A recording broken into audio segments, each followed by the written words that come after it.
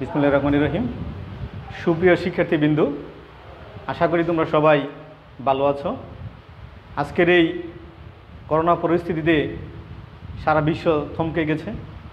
আমাদের এই করোনা পরিস্থিতির মধ্যে সবারই সুস্থ থাকতে হবে। আমরা চাই তোমরা সবাই, সকল শিক্ষার্থীবৃন্দ সুস্থ থাকো।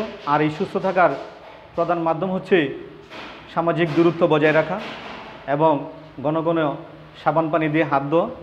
আমি তোমাদের প্রতি আমার উপদেশ থাকবে, তোমরা সবাই বাসায় থাকবে এবং প্রয়োজনে একটু পরে পরে সাবান পানি দিয়ে হাত ধুবে। আর যদি প্রয়োজনে বাইরে যেতে একেবারেই হয়, তখন তোমরা মাস্ক ব্যবহার করবে এবং বাইরে থেকে এসে সাবান পানি দিয়ে গোসল করে তারপরে তোমরা ফ্রেশ হয়ে বসবে। তাহলে আমরা হয়তো করোনার হাত থেকে রক্ষা পাবো।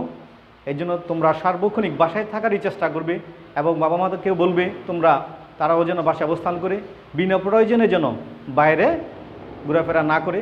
তোমরাও বাইরে যাবে না, কারণ তোমাদের স্বাস্থ্য সুরক্ষার জন্যই আজকে সরকারিভাবে শিক্ষা প্রতিষ্ঠানগুলো বন্ধ করা হয়েছে। তোমরা যেন সবাই সুস্থ থাকো। তা আমারও প্রত্যাশা থাকবে তোমরা বাসায় থাকবে, নিজেকে সুস্থ রাখবে। নিজেকে সুস্থ রাখা অত্যন্ত জরুরি। আর যদি সুস্থ থাকো তাহলে তোমরা পরবর্তী সময়ে এই শ্রেণী কার্যক্রমগুলো চালিয়ে যেতে পারবে এবং আমরা কি করতে পারবো, এই শ্রেণী কার্যক্রমগুলো যখন আমরা চালু করবো তোমরা সবাই অংশগ্রহণ করতে পারবে। সেই প্রত্যাশাই, যেহেতু দীর্ঘদিন যাবৎ করোনা পরিস্থিতির কারণে আমাদের ক্লাসগুলো বন্ধ রয়েছে, আর কতদিন এভাবে চলবে, জীবন চলমান, চালিয়ে যেতে হবে। চালিয়ে যাওয়ার জন্য আমাদের এই আজকের এই আয়োজন। আমরা অনলাইনের মাধ্যমে ক্লাস নেওয়ার চেষ্টা করতেছি। আমি নাজমুল হক, সহকারী শিক্ষক, সদস্যদী বহুমুখী উচ্চ বিদ্যালয়, গোপালদি ২৫০০ নারায়ণগঞ্জ। আমি তোমাদের সামনে উপস্থিত হয়েছি ফিনান্স ও ব্যাংকিং বিষয়ের একটি ক্লাস নেওয়ার জন্য। আমি তোমাদের সাথে কিছু বিষয় শেয়ার করব, তোমরা যেন উপকৃত হও এবং যে বিষয়গুলো আলোচনা করব তোমরা ওইগুলো চেষ্টা করবা বুঝে নেওয়ার জন্য, যাতে তোমরা নিজেরাও উপকৃত হও। চলো আমরা যেহেতু ক্লাস নেওয়ার জন্য দাঁড়িয়েছি তোমাদের সামনে, তোমরা সবাই প্রস্তুত থাকো। আমি কি বিষয়গুলো আলোচনা করি ওই বিষয়গুলো তোমরা নিবে এবং সঠিকভাবে বোঝার চেষ্টা করবে। তাহলে আমরা যদি ফিনান্স এবং ব্যাংকিংয়ের ক্লাস নেওয়ার চেষ্টা করব এবং তোমাদেরকে কিছু দেওয়ার চেষ্টা করব, তাহলে তোমরা ওইখান থেকে যাতে উপকৃত হও। কারণ দীর্ঘদিন ক্লাস বন্ধ থাকার কারণে আমাদের এই আজকের এই মাধ্যমে, প্রযুক্তিগত ব্যবহারের মাধ্যমে তোমাদের সাথে আমাদের সংযুক্ত হতে হচ্ছে। তোমরা যেন ক্লাস করে নিজেদের পাঠদান কার্যক্রম চালিয়ে যেতে পারো, এই প্রত্যাশাই রাখবো আমি এবং তোমরা মনোযোগ দিয়ে ক্লাসটা দেখবে। যেহেতু ফিনান্স এবং ব্যাংকিংয়ের ক্লাস নেওয়ার কথা আমি বলেছি, আমরা জানি ফিনান্স ও ব্যাংকিংয়ের ক্ষেত্রে অর্থ একটি অত্যন্ত গুরুত্বপূর্ণ বিষয়। ব্যাংকিং এবং কি ফিনান্সের ক্ষেত্রে যেমন দরকার, ব্যক্তি তথা ব্যবসা প্রতিষ্ঠানের ক্ষেত্রে অর্থ একটি অত্যন্ত গুরুত্বপূর্ণ বিষয়। অর্থ ছাড়া ব্যক্তি জীবন তথা ব্যবসা, সামাজিক সকল প্রতিষ্ঠানই অচল হয়ে পড়ে। তাহলে এই অর্থ নিয়ে যে আমরা আলোচনা করব, তাহলে অর্থের কিন্তু বর্তমান মূল্য আর ভবিষ্যৎ মূল্যের মধ্যে কিছু পার্থক্য রয়েছে। আমরা অর্থের এই সময় মূল্য নিয়ে একটি আলোচনা করার চেষ্টা করব। তাহলে আমাদের আজকের আলোচনার বিষয়বস্তু হবে অর্থের সময় মূল্য। তোমরা প্রত্যেকে বইটা হাতে নাও, বই হাতে নিয়ে তৃতীয় অধ্যায়ে, ফিনান্স ও ব্যাংকিংয়ের তৃতীয় অধ্যায়ে দেখো অর্থের সময় মূল্য চ্যাপ্টারটা রয়েছে। আমরা এই অর্থের সময় মূল্য নিয়ে আলোচনা করার চেষ্টা করব।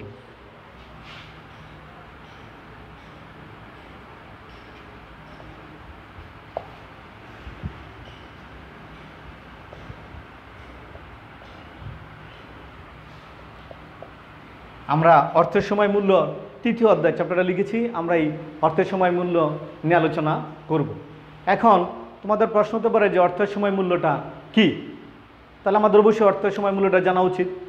ফিনান্সের দৃষ্টিতে যে সময়ের পরিবর্তনের সাথে সাথে অর্থের যে মূল্যের পরিবর্তন সাধিত হয় সেটাকে বলা হয় অর্থের সময় মূল্য।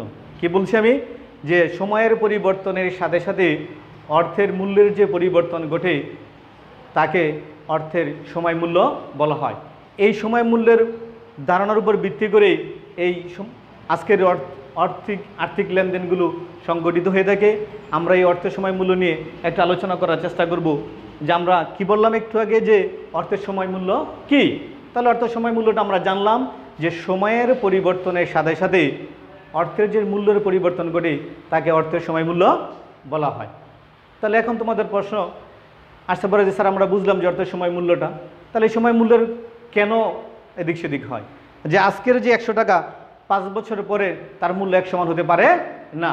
আজকের 100 টাকা 5 বছর পরের 100 টাকার মূল্যের চেয়ে আজকের অর্থাৎ বর্তমান যে 100 টাকা আছে তার মূল্যই অধিক গ্রহণযোগ্য, তার মূল্য বেশি। তাহলে এই মূল্য কেন পরিবর্তন হয় সেটা আমাদের জানা দরকার।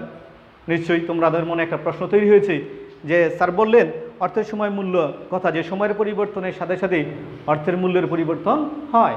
তাহলে এখন প্রশ্ন হলো যে কেন হয়, তাহলে সেটা আমাদের জানা দরকার। তোমাদের মনে প্রশ্ন তৈরি হয়েছে, তাহলে আমি প্রশ্নটার উত্তর দিয়ে দিচ্ছি যে সুদের হারের কারণে অর্থের সময় মূল্যের পরিবর্তন ঘটে। কি বলেছি আমি? অর্থের সময় মূল্যের কেন পরিবর্তন হয়? সুদের হারের কারণে অর্থের সময় মূল্যের পরিবর্তন ঘটে। তাহলে কিসের জন্য? সুদের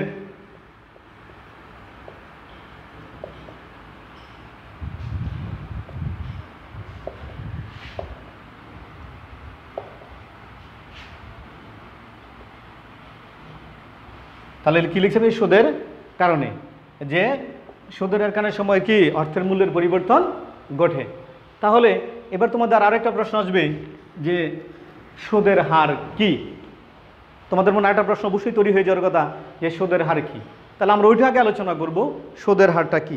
কারণ যদি আমরা তোমাদের মনে প্রশ্ন থাকে তাহলে তো আমাদের উত্তরটার মধ্যে চলে আসবে না। তাহলে সুদের হার কি সেটা আমরা জানার চেষ্টা করব। যে জমাকৃত বা বিনিয়োগকৃত টাকার উপর প্রতি বছর বা একটা নির্দিষ্ট সময় শেষে যে পরিমাণ মুনাফা পাওয়া যায় তার শতকরা পরিমাণকে সুদের হার বলা হয়। তাহলে আমি কি বলেছি আবার আমি একটু বলছি, তোমরা একটু ভালো করে সংজ্ঞাটা বোঝার চেষ্টা করো যে সুদের হার কি। জমাকৃত বা বিনিয়োগকৃত টাকার উপর প্রতি বছর বা নির্দিষ্ট সময়ে যে পরিমাণ মুনাফা পাওয়া যায় তার শতকরা পরিমাণকে সুদের হার বলা হয়। তাহলে আমরা এখন কি বললাম? যে প্রথমে বলেছিলাম অর্থের সময় মূল্যটা কি সেটা আমরা বলেছি, আর মূল্যের পরিবর্তনের কারণ কি সেটাও বলেছি যে সুদের হারের কারণে। তৃতীয় পয়েন্ট আমরা কি বলেছি?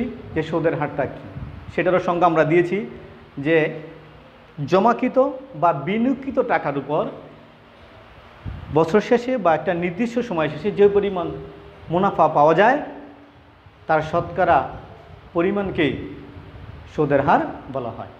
তাহলে আমরা এই বিষয়গুলো আলোচনা করে নিলাম। এই আলোচনার প্রেক্ষিতে আমরা কি করতে পারি? যে অর্থের বর্তমান মূল্য এবং ভবিষ্যৎ মূল্য নির্ণয় করতে পারি। এই অর্থের বর্তমান মূল্য এবং ভবিষ্যৎ মূল্য নির্ণয় করার কয়েকটা গাণিতিক পদ্ধতি রয়েছে। এই গাণিতিক পদ্ধতি প্রয়োগ করেও আমরা অর্থের সময় মূল্যগুলো বের করতে পারি।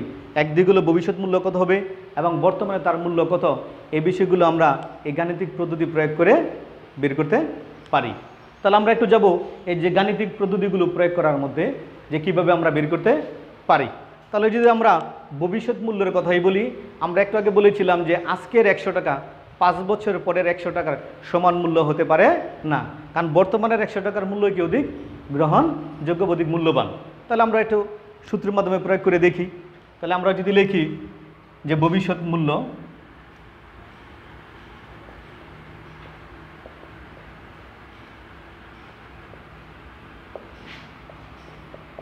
FB সমান সমান PB ইন্টু 1 যোগ I⁴n। আমরা লিখে নিলাম এখানে যে ভবিষ্যৎ মূল্যের গাণিতিক সূত্রটা। এই সূত্র প্রয়োগ করে আমরা তার বর্তমান মূল্য ভবিষ্যৎ মূল্যটা বের করতে পারি। তদ্রূপ আবার উল্টি আমরা বলতে পারি যে বর্তমান মূল্য বের করার জন্য আমরা এই গাণিতিক সূত্র প্রয়োগ করতে পারি। তাহলে আমরা এখন জানার চেষ্টা করব FB দিয়ে কি বোঝায়। কারণ আমরা যে লিখে নিলাম এই FB দিয়ে কি বোঝায়, এখানে FB সমান সমান ভবিষ্যৎ মূল্য, PB সমান সমান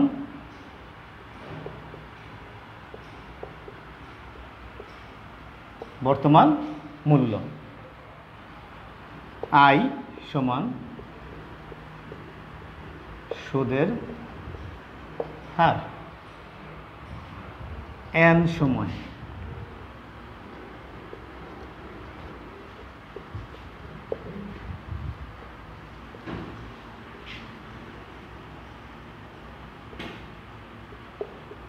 বছরের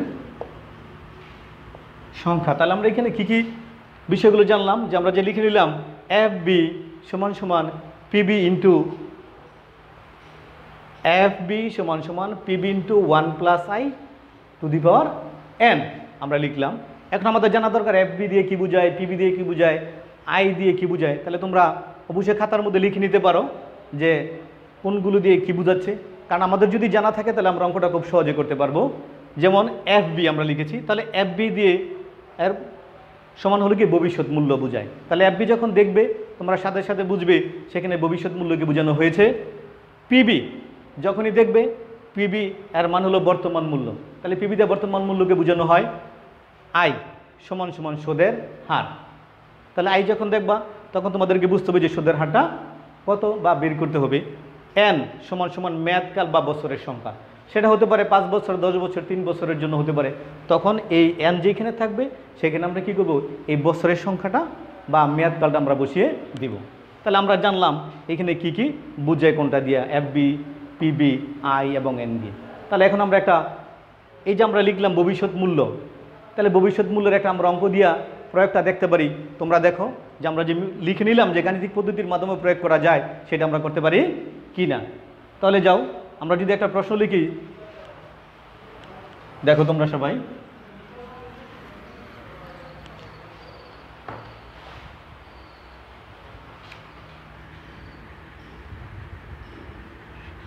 শতকরা 10% হারে বর্তমান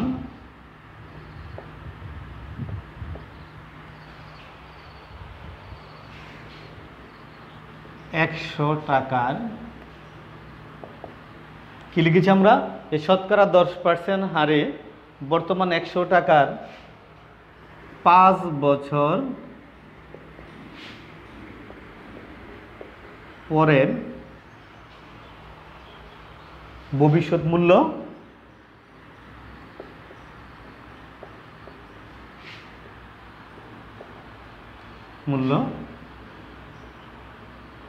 কত। তাহলে আমি প্রশ্নটা কি লিখেছি, যে শতকরা 10% হারে বর্তমান 100 টাকার 5 বছর পরের ভবিষ্যৎ মূল্য কত। তাহলে আমরা একটা সূত্রটা তোমাদের লিখেছিলাম যে ভবিষ্যৎ মূল্য বের করার জন্য আমরা গাণিতিক সূত্র প্রয়োগ করতে পারি, সেই সূত্রের মাধ্যমে আমরা ভবিষ্যৎ মূল্যটা বের করতে পারি। তাহলে আমরা এখানে যেহেতু লিখেছি তাহলে আমরা সূত্রের মাধ্যমে এই প্রশ্নটার সলিউশন করে দেখি আমরা করতে পারি কিনা, এবং তোমরা বোঝার চেষ্টা করো যে গাণিতিক সূত্র প্রয়োগ করে কত অল্প সময়ের মধ্যে ভবিষ্যৎ মূল্য বের করা যায়। তাহলে চলো আমরা এবার অঙ্কের মাধ্যমে প্রয়োগটা করি। তাহলে লিখবে এখানে যে ভবিষ্যৎ মূল্য যে আমরা জানি, আমরা প্রথমে সূত্রটা লিখে নিব।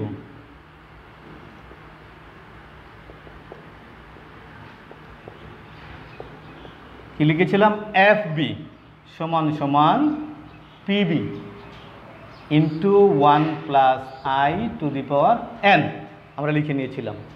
তাহলে এখন আমরা এফ বি দিয়ে আমরা আগে লিখেছি, তাহলে আমরা একটু কাজ করে নিতে পারি। দেখো আমরা সাইড নোটে লিখে দিই যে পিবি মানে কি বর্তমান মূল্য আমরা লিখেছিলাম। তাহলে আমার এখানে বর্তমান মূল্য কত দেওয়া আছে, এখানে যে বর্তমান 100 টাকার, তাহলে পিবি মানে কত, এখানে 100 টাকা। এরপরে আমরা লিখেছি আই, এর মানে হলো সুদের হার। তাহলে সুদের হার কত বলা আছে আমাদের এখানে 10%। তাহলে আমরা লিখে নিলাম এখানে 10%, বা এটাকে যদি আমরা পার্সেন্টেজ আউট করতে চাই তাহলে আমরা 100 দিয়ে ভাগ করলে উঠে যাবে, তাহলে কত হবে 0.10 আমরা লিখে নিলাম। এরপরে কি দেওয়া আছে আমাদের এখানে এন, তাহলে আমরা এন লিখব। এন মান হলো মেয়াদকাল বা বছরের সংখ্যা। তাহলে আমার এখানে বলা ছিল 5 বছর, তাহলে এন মানে কত, এখানে 5 বছর।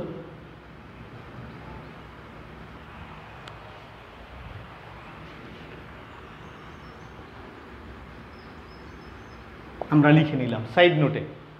তাহলে এখন আমরা যেহেতু সাইড নোটে আমরা লিখে নিয়েছি, আমরা এখন সংখ্যাগুলো বসিয়ে দিতে পারি। তাহলে দেখো এখানে আমরা যদি নিয়ে নেই, পিবি ছিল কত আমাদের 100 টাকা, লিখে নিলাম 100 ইন্টু 1 এর জায়গায় 1 থাকবে যোগ আই। আই মানে কত? 0.10। এন এর মান কত আছে আমাদের?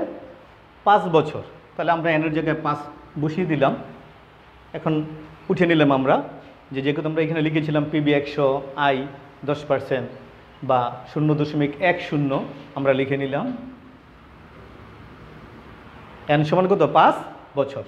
তাহলে এবার চলে আসো আমরা একটু কাজ করে দেখি। 100 ঠিক থাকবে, তাহলে এটা যেহেতু ব্রেকেটের কাজ আছে আমাদের আগে, তাহলে যোগ করে নাও।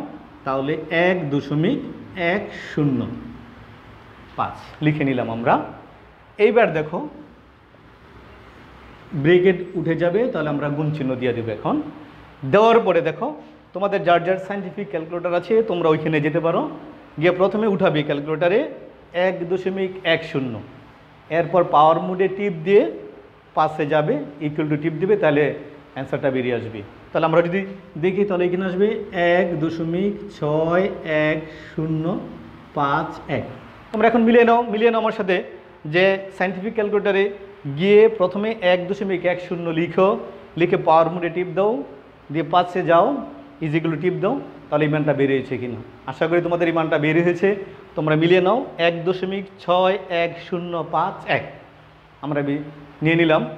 এখন আমরা কী আকার আছে? এখানে গুণ আকার আছে। তাহলে আমরা একটু গুণ করার চেষ্টা করব। এটাকে যদি আমরা গুণ করি তাহলে তোমরা ক্যালকুলেটার উঠাও প্রথমে 100 গুণন 1.61051। তাহলে আমরা এখানে গুণ করলে দাঁড়াবে কত? 161 টাকা। এরপরে কিছু পয়েন্ট আছে 0.09, এটার আমরা নিলাম না, কারণ এখানে 10 পয়সা হয় না, সেই জন্য আমরা নিলাম না, এটা আমরা বাদ রেখে দিলাম। তাহলে দেখো আমরা এখানে করে নিলাম 161 টাকা। তাহলে যেইখানে আমাদের বর্তমান 100 টাকা আছে সেইখানে যদি 10% হারে সুদ প্রদান করা হয় তাহলে 5 বছর পরে তার মূল্য দাঁড়াবে 161 টাকা। দ্যাট মিনস 160 টাকাই বেশি। তাহলে বর্তমানে 100, ভবিষ্যৎ দিকে 5 বছর পরে তার মূল্য দেবে কত? 161 টাকা। তাহলে তার সমপরিমাণ হবে। তাহলে এখান থেকে দেখা গেল যে অর্থের সময়েরগত কারণে কি হয়? মূল্যের পরিবর্তন হয়। সেটি আমরা গাণিতিকভাবে প্রয়োগ করে আমরা দেখিয়ে দিলাম ভবিষ্যৎ মূল্য। তদ্রূপ আবার আমরা উল্টিয়ে আসতে পারি, বর্তমান মূল্য বের করতে পারি। বর্তমান মূল্য বের করার ক্ষেত্রে আমরা আরেকটা সূত্র প্রয়োগ করব। এখন তোমরা অঙ্কটা চট করে দ্রুত উঠিয়ে নাও, যেন তোমরা বাসায় আবার প্রয়োগ করে এটা দেখতে পারো, এতে তোমরা যখন অন্য আরেকটা অঙ্ক করবে সেটার সাথে মিলে কিনা। তোমরা একটু দ্রুত করো, এরপরে আমরা আবার বর্তমান মূল্যতে যাওয়ার চেষ্টা করব। আমরা আশা করি তোমরা সকল শিক্ষার্থীরা উঠে নিয়েছো। আমরা এখানে ভবিষ্যৎ মূল্য বের করলাম। এখন আমরা বর্তমান মূল্যটা কিভাবে বের করা যায় সেটা আমরা চেষ্টা করব। আর এখানে কিন্তু আমরা ভবিষ্যৎ মূল্য বের করেছি যখন যে ভবিষ্যৎ মূল্য বার্ষিক চক্রবৃদ্ধি হয়, তখন এই সূত্র প্রয়োগ করবে। একাধিকবার চক্রবৃদ্ধি হলে কিন্তু এটা না, এটা আমরা পরবর্তী ক্লাসে নিব। এখন আমরা নিলাম বার্ষিক চক্রবৃদ্ধির ক্ষেত্রে। আবার আমরা উল্টোটা যাব যে বর্তমান মূল্য এবং বার্ষিক বাট্টাকরণ পদ্ধতি যদি হয় তাহলে আমরা কিভাবে বের করতে পারি। দেখো সবাই চলো আমরা যাই।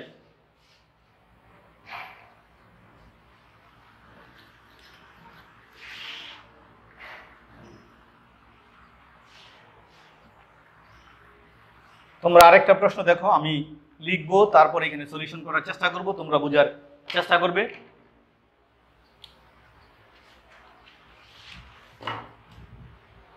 ওই অঙ্কটাকে আমরা একটু ঘুরে দিব, ঠিক আছে? তোমরা খেয়াল করো যে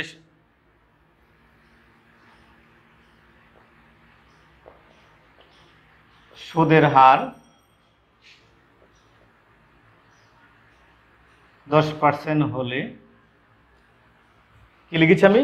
যে সুদের হার 10% হলে 5 বছর পরে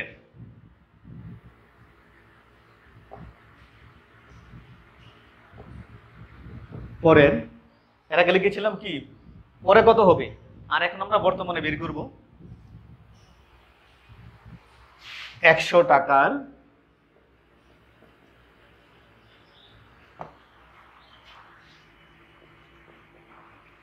বর্তমান মূল্য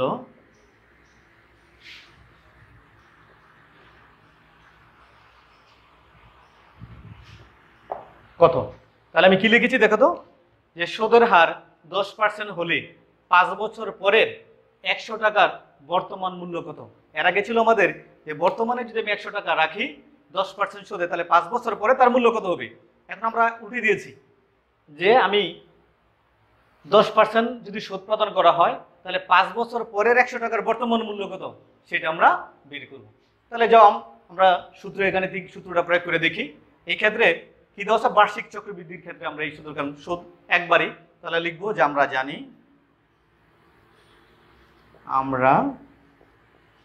জানি বর্তমান মূল্য পিবি সমান সমান এফ বি ভাগ 1 যোগ I to the power N. সূত্রটাকে আমরা উল্টিয়ে দিলাম। আরেকটা বিষয় এখানে খেয়াল রাখবে তোমরা যে শিক্ষার্থী বিন্দুরা, যখন ভবিষ্যৎ মূল্য হয়, ভবিষ্যতে পরে হলে মূল্য বাড়ে, আর যখন বর্তমান মূল্য বলবে তখন বুঝতে হবে যে আমাদের কি কমবে, তখন আমরা এই পদ্ধতিটাকে প্রয়োগ করে ভাগ করতে হবে ভবিষ্যৎ মূল্যকে। তাহলে দেখো এইখানে সাইড নোটে যদি আমরা লিখে নেই, তাহলে এফ বি সমান কত দেওয়া আছে আমাদের 100 টাকা। তাহলে আমরা লিখে নিলাম 100 টাকা। এরপর আছে আমাদের আই সমান সমান 10% বা 0.10। এরপরে কি দেওয়া আছে আমাদের, দেখো তো এন সময়কাল, তাহলে এন সমান 5 বছর আমরা লিখে নিলাম। তোমরা আমার সাথে একটু মিলিয়ে নাও, সূত্রটা খাতায় কলম নিয়ে লিখে নাও যে আমরা জানি বর্তমান মূল্য পিবি সমান এফ বি বাই, আমরা বলতে গেলে যেহেতু বলি পিবি, তাহলে গণিতের এখানে ইংরেজি মাধ্যমটা চলে আসে, তাহলে আমরা একও বলতে পারবো এবং ওয়ানও বলতে পারি যে 1 যোগ আই টু দি পাওয়ার কি এন। তাহলে লিখে নিলাম এফ বি কত 100 টাকা, আই সমান 10%, এন সমান 5 বছর আমরা লিখে নিলাম। এখন আমরা বসিয়ে দেই, দেখো এফ বি কত লিখেছি আমরা 100, 1 ঠিক থাকবে, আই এর মান লিখেছি আমরা 0.10 আর এন এর মান লিখেছি আমরা 5 বছর। তাহলে দেখো আবার এখানে 100 ঠিক থাকবে, 1 যোগ 1.10, তাহলে কত চলে আসলো এখানে 5। তাহলে আমরা এবার যেতে পারি, যে তোমার বোর্ডের জায়গা আমরা মুছে ফেলি, তোমরা কাজ করতে থাকো।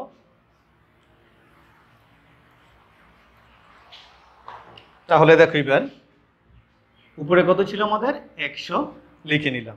তাহলে আগের মতোই তোমরা যার যার সায়েন্টিফিক ক্যালকুলেটরে যাও, তোমরা গিয়ে এটা লিখো 1.10, এরপরে পাওয়ার মুটিকে 5 লিখো, লিখে ইকুয়াল টু টিপ দাও, তাহলে বেরিয়ে যাবে। তাহলে এখানে কত আসবে 1.6105। আমরা এর আগে করেছিলাম, আমরা দেখেছ। এখন কি করতে হবে, এর আগে ছিল যখন ভবিষ্যৎ মূল্য বের করেছিলাম আমরা গুণ করেছিলাম, আর এখানে কি আছে ভাগ আকার আছে, তাহলে আমরা ভাগ দিব এখানে। তাহলে দেখো যদি আমরা এটা ভাগ করি তাহলে তার মূল্যটা কত দাঁড়ায়, তোমরা ক্যালকুলেটরে সবাই উঠাও, উঠে আমরা এখানে কাজ করব। তাহলে এখানে চলে আসবে দেখো 62.09 টাকা। প্রায় আর কিছু সংখ্যা থাকতে পারে, আমরা নিয়ে নিলাম যে 62.09। এই পদ্ধতির তাহলে আমরা দেখলাম যেটা আমরা টাকাটা 5 বছর পরে যে 100 টাকা আছে তার বর্তমান মূল্য কত আছে 62 টাকা 09 পয়সা। এই আমরা এখন প্রয়োগ করে দেখলাম। তাহলে এই দুইটা পদ্ধতি প্রয়োগ করেও আমরা কি করতে পারি, যে বর্তমান মূল্য আর ভবিষ্যৎ মূল্য নির্ণয় করতে পারি। কখন, যখন বার্ষিক চক্রবৃদ্ধি হবে। এই দুটো সূত্র প্রয়োগ করে তোমরা বাসায় কাজগুলো করতে পারবে। এছাড়া আরো কতগুলো পদ্ধতি রয়েছে, যেটা বার্ষিক চক্রবৃদ্ধি যদি একাধিকবার হয় তখন আমরা সূত্র প্রয়োগ করব, চক্রবৃদ্ধির সূত্র প্রয়োগ করে তখন আমরা ওই কাজগুলো করব। ওই ক্লাসগুলো আমরা পরবর্তীতে নিব। আজকে আমরা তোমাদের সাথে যে অর্থ সময় মূল্যের একটু প্রথম দিকে প্রাথমিক আলোচনা করে আমরা কিভাবে বর্তমান মূল্য ভবিষ্যৎ মূল্য যদি বার্ষিক চক্রবৃদ্ধি হয় কিভাবে বের করা যায়, সেই দুটা গাণিতিক পদ্ধতি প্রয়োগ করে আমরা তোমাদের বের করে বোঝানোর চেষ্টা করলাম। আশা করি তোমরা বুঝতে পেরেছো। আর যদি তোমরা বুঝতে পারো এবং বাসায় প্রয়োগ করে কাজ করতে পারো তাহলেই আমাদেরই এই ক্লাসের সফলতা চলে আসবে। আশা করি তোমরা সবাই বুঝতে পেরেছো। এখন তোমাদের কাজ হবে এই বর্তমান মূল্য আর ভবিষ্যৎ মূল্যের এই দুটা গাণিতিক পদ্ধতি প্রয়োগ করে তোমরা বাসায় কাজগুলো করবে, যেন তোমরা সহজে বুঝতে পারো। ঠিক আছে সবাই? এখন তোমাদের কাজ হবে পরবর্তী যে ক্লাসগুলো হবে আমাদের, তোমরা আমাদের ক্লাসের সাথে যুক্ত থাকবে। পরবর্তী ক্লাসে আমরা এই ভবিষ্যৎ মূল্যের এবং বর্তমান মূল্যের চক্রবৃদ্ধির যে বিষয়গুলো আছে ওই চক্রবৃদ্ধিগুলো নিয়ে আমরা কাজ করব। তোমরা তখন প্রস্তুত থাকবে, আমরা ওই বিষয়গুলো তোমাদেরকে বুঝিয়ে দিব। আমি সকল শিক্ষার্থীদেরকে আমি আবারও ধন্যবাদ জানাচ্ছি। তোমরা সবাই খাতা কলম নিয়ে টেবিলে ছিলে এবং মনোযোগ দিয়ে তোমরা ক্লাসগুলো করেছো। আশা করি তোমরা বুঝতে পেরেছো। সামনে দাও তোমরা আমাদের সাথে যুক্ত থাকবে, যেন আমরা এই ক্লাসগুলো করলে তোমরা বাসায় বসে থেকেও এই করোনার সময়ও তোমরা যেন পাঠদান পদ্ধতি চালিয়ে যেতে পারো, পাঠদান থেকে যেন তোমরা দূরে সরে না যাও। সেই জন্য আমাদের এই প্রয়াস বা প্রচেষ্টা। তোমরা করোনাটা চলছে, কখন বন্ধ হবে সেটা একমাত্র সৃষ্টিকর্তাই জানে, কিন্তু পড়াশোনাটা বন্ধ রাখা যাবে না, কারণ চালিয়ে যেতে হবে। সেই জন্য আমাদের এই প্রচেষ্টা। আশা করি তোমরা এই করোনা মহামারীর মধ্যে তোমরা আমাদের সাথে যুক্ত থাকবে এবং পাঠদান কার্যক্রম চালিয়ে যাবে। এবং সর্বোপরি কথা হলো, তোমাদের সাথে আমাদের যে করোনা চলাকালীন সময়ের মধ্যে তোমরা কেউ পাঠদান পদ্ধতি থেকে দূরে সরে যাবে না, বাসায় আছো, নিরাপদে থাকবে। সেই জন্য তোমাদের এই শ্রেণী কার্যক্রম বন্ধ করা হয়েছে। নিরাপদে থেকে নিজের স্বাস্থ্যকে সুরক্ষিত রাখবে, পরিবারকে সুরক্ষিত রাখবে, অযথা বাইরে ঘোরাফেরা করবে না। ঘোরাফেরা করলে হয়তো আজকের যে মহামারী সৃষ্টি হয়েছে সেটার সাথে সেখানে আমরা হয়তো ইনভলভ হয়ে যেতে পারি। আমরা চাই না। আমরা নিজেরা, তোমরা যারা শিক্ষার্থী আছো, তোমরা কি হও, এটার সাথে যুক্ত হও, কারণ এটা একটা মারাত্মক বিপর্যয় স্বাস্থ্যের জন্য। মানুষ এটা আস্তে আস্তে মৃত্যুর দিকে ধাবিত করে, সেটা যেন না হয়। তোমরা বাসায় থাকবে, নিরাপদে থাকবে। আমি আবারও বলছি, তোমরা নিরাপদে থাকার জন্য বাসায় থাকবে এবং সাবান পানি দিয়ে হাত ধুবে, আর প্রয়োজন ছাড়া কেউ বাইরে বেরোবে না, বাসায় থাকারই চেষ্টা করবে। এই আশাবাদ ব্যক্ত করে আমি আমার ক্লাসের এইখানেই বিদায় নিচ্ছি। সবাই ভালো থাকো, সবাই সুস্থ থাকো। আমি আবারও বলছি, তোমরা বাসায় থাকো, নিরাপদে থাকো। নিরাপদে থাকার একমাত্র উপায় হচ্ছে বাসায় অবস্থান করা। সেই জন্য প্রিয় শিক্ষার্থীবৃন্দ, তোমরা বাসায় থাকবে। বাসায় থাকলে তোমরা সবাই নিরাপদে থাকবে এবং বাসার সকলকে বলবে সবাই যেন বাসায় থাকে এবং নিরাপদে থাকে। এই বলে আমি আমার শেষ করছি ক্লাস আজকের মতো। আল্লাহ হাফেজ।